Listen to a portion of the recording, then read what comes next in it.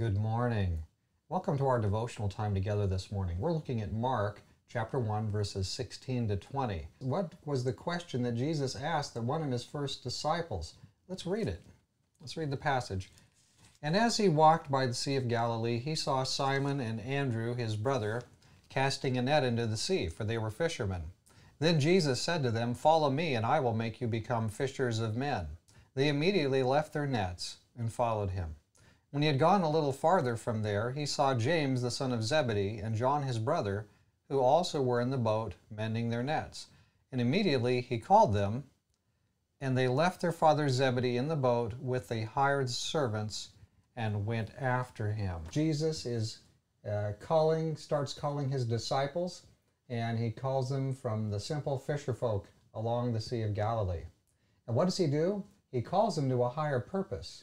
He calls them to come and do something. It's important to feed your family. It's important to take care of your occupation. If you're a fisherman, you need to do some fishing. But Jesus is calling these people to join him in ministry to something higher. He wants them to become fishers of men. And that's not only true of these disciples that Jesus called, but it's true of all disciples that Jesus called. Disciples are learners, and we are those who would follow him. That was his first command to them. If you want to become fishers of men, come and follow me. So that's what we need to do. We need to come and follow him. And the Lord will be with us if we will simply follow along, and he'll teach us step by step the things we need to know so that you and I can become fishers of men.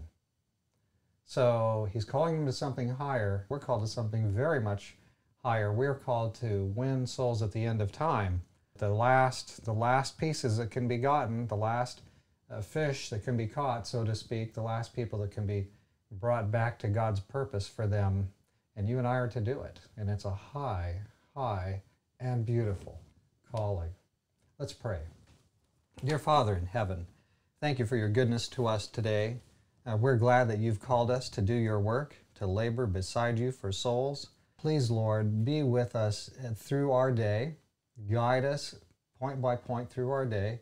Protect us and help us and give us spiritual insight so that we too can follow the command of Jesus, answer the call, follow him, and become fishers of men. Lord, this is our prayer this morning.